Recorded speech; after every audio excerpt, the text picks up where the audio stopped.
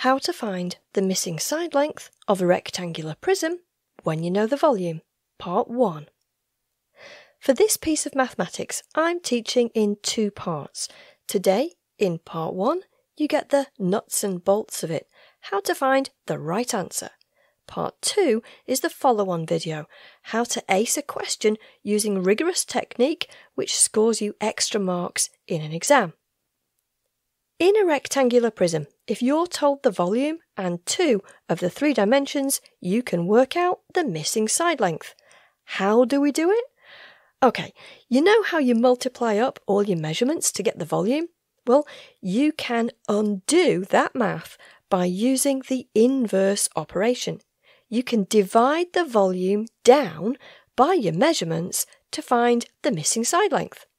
Check it out on this example. The volume is 165 centimetres cubed, length is 11 and width is 3. We have to find the height. First, I'm going to divide by 3, because it's easy. 165 divided by 3. 3's into 16. 5 3's are 15, remainder 1. And 3's into 15 again, 5. 55. Now we divide by the other dimension, length 11. That will give us the missing side. We know that 5 11's are 55, so the height is 5 centimetres. And we can check our work by multiplying all the sides together to show the volume. We'll get 165 if we did the math right. Let's check.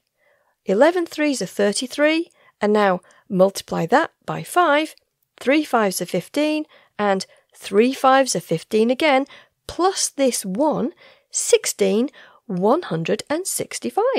Nice! How cool is that?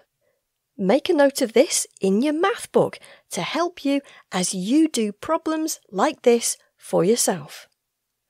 Okay, so that's the bare bones approach to success. Use it, ace your math problems with it, and then when you're ready to learn the technique that gets you every last mark in an exam, come on back for part 2. See you soon on Let's Do Math.